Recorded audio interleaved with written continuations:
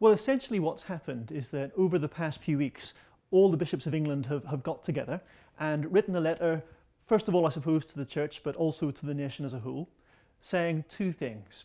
First, democracy's a wonderful thing. We're very lucky to have it, and it's really important that each of us gets out and uses our vote to take part in it.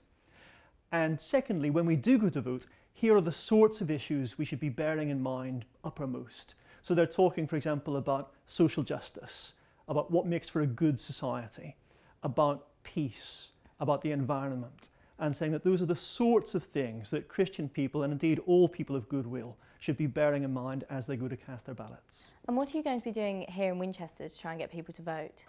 Well, anybody who's a regular in the University Chapel would know that voting is an essential part of being a Christian, because we're always emphasising the fact that faith is in part about building a good society.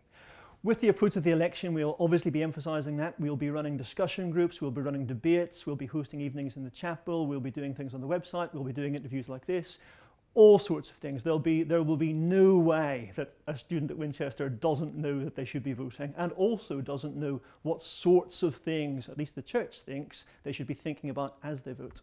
Some Tories are saying that this is political bias and that the church should stay out of politics. Do you think that's fair? I think people who say that are remarkably foolish people on at least two counts. Let's take the thing about the church staying out of politics to start with. I remember Desmond Tutu once said when that point was put to him, he said, "I simply don't know what Bible they're reading. Most of the Bible is about politics, about how you run a good society, about care for the poor, about economics, about peace and justice. That's what politics is about and what religion is about." So the idea that the church should stay out of politics is really saying to the church, stay out of God's world, which is just ridiculous. As for being Labour Party propaganda, I think that's foolish in a slightly more embarrassing sense for Tories who would say that.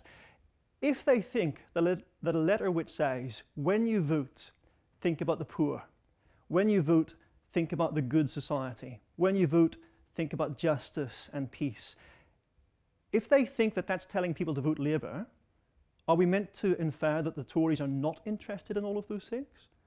I know very many good Tories who are deeply concerned about the poor, deeply concerned about justice, and I think they'll find the comments of their colleagues denouncing this letter, frankly, rather embarrassing.